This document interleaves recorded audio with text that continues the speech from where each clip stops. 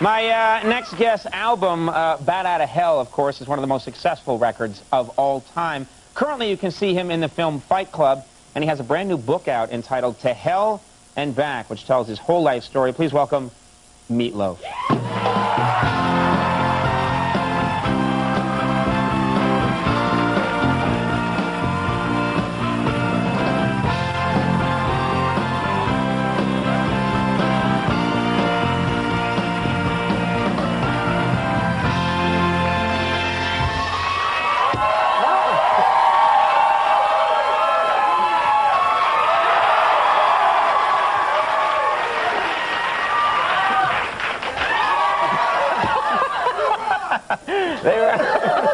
You don't want to try that again, no, yeah. You're going to get, oh, okay, all right. How are you? So how are you? Good. Good. Nice to have you here. Nice to be here. How you doing? I'm very good. You sure? Well, yeah, as People, sure as I can be. It must be weird to always be sitting there with everybody turning their back to you all the time. Oh, I'm used to it by now. You know, okay, yeah. good. I had a bad childhood, so. Yeah, he was abused a lot, yeah. So much to talk about here, Meat Loaf. Just call me Meat. Is that, okay. Yeah. All right. You've been using that for years, I have, but I just fall into the Stu, Chuck, and Frank category, that's all. Uh-huh. I have a list of 135 names that mean something else. Okay. Harry. Right. Tom, Mike, Dick. Right. Hugh. Okay. Right. Oral, Hugh, Grant. Oral? I guess that's a name. Oral Hershiser. Yeah, oh yeah, well of course. There you go, see? All right, well at least you came with material. I did come with material. Which brings me if I hadn't have said Hugh before Oral, it would have worked better, Oral Hugh Grant. I mean, that's a good joke. Let's not assume anything. Like a guy who comes out and then berates people, yeah. You have had, we got to talk about this right away, because I'm looking through the book. You're telling your life story, and the thing that strikes me most of all is that you've had 18 concussions in your career. That probably explains a few things. Well, that's why I thought the segue worked nicely. You have had 18 times you have had a concussion. You've been, like, knocked out. That's more than Steve Young. I would think, is it really? Yeah.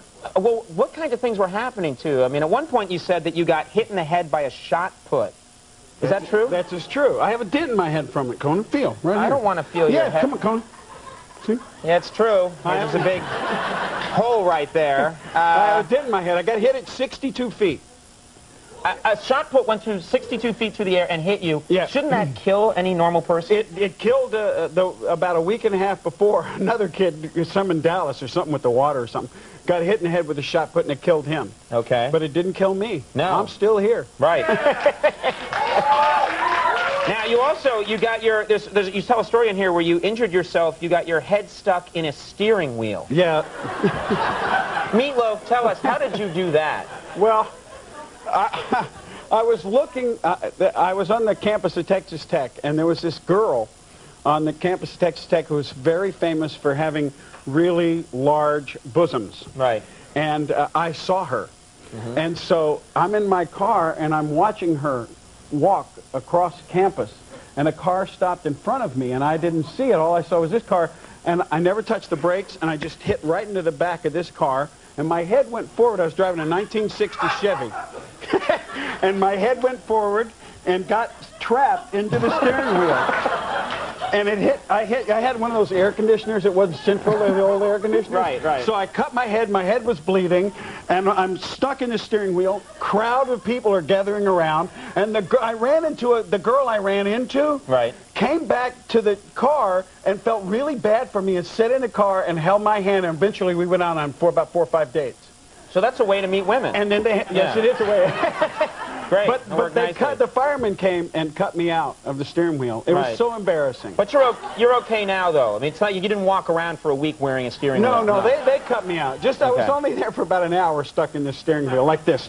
Yeah, I'm okay. Trust me. Go ahead. Now, the origin of the name Meat Loaf. I mean, I know you've talked about this a lot. You've given a million stories as to why you were called Meat Loaf. You want the truth? The truth is... Well, the truth is this. I was such a big baby when I was born that I didn't fit into the bassinets that they gave at the hospital. So the nurses didn't want my mother to feel bad. So they went down and they got a box. And they put blankets in the box and put ribbons on it and said baby a day on the side. And they gave it to my mom. My mom was happy. Took me home, put me in the crib. took the blankets out, looked at the side of the box, and it said Swanson's Meatloaf TV Dinners. And that's how you got into the Come on, kids, that's my new story. And that's the truth, and I'm sticking to it.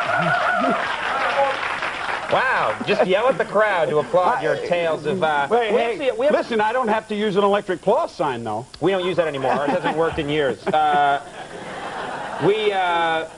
have a picture here of you. You're 6 years old here, and this does back up what a big... That's you at the age of... Yep. I cannot believe you... I mean, you look like Ernest Borgnine there at 50.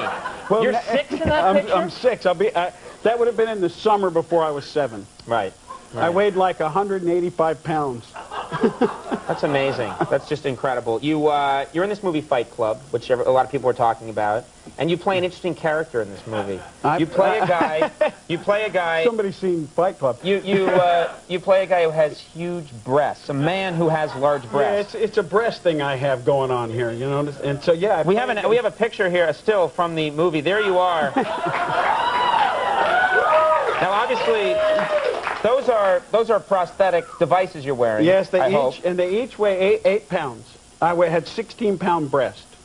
Now, what is that like? I mean, did you feel that were you treated any differently with large breasts, you think, than you were? Absolutely. Right. Absolutely. Right. Everybody wanted to feel them all the time. And eventually, I liked the attention so much that I would just raise my shirt. And they would come, and because I had real, nipples. Well, they weren't real, but I didn't ask about that. I know that, I know. But there, Brad Pitt would come on, go, hey, meat, hey, and grab him? Yeah, and Helena Bonham Carter. Meat, she was polite because she's English. May I touch your breast? Oh, that's nice. You can get away with that in England. That's right. May I? Before we go, because we're out of time, you're a baseball fanatic. A lot of people know that about you. Yes. Who are you rooting for in this series? Yankees.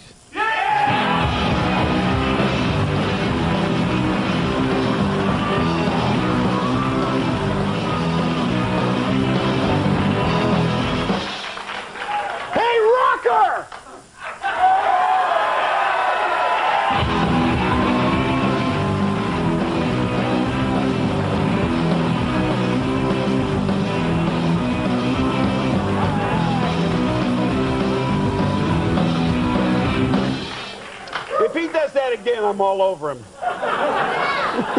The Storyteller CD is available now, right here.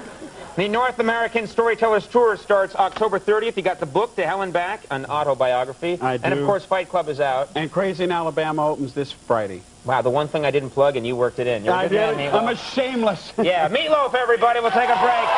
Bush is here when we come back.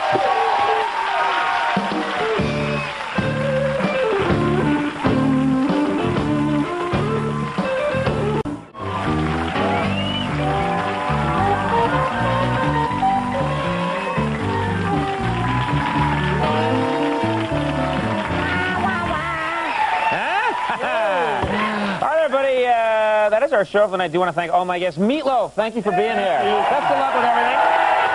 Our thanks to Ving Rhames for stopping by, a very cool guy. Our thanks to Bush for being here. You got your Andy Richter, you have your Jimmy Vivino, and the 7 Max Weinberg 7. Stay tuned for later, everybody. We'll see you tomorrow. Bye-bye.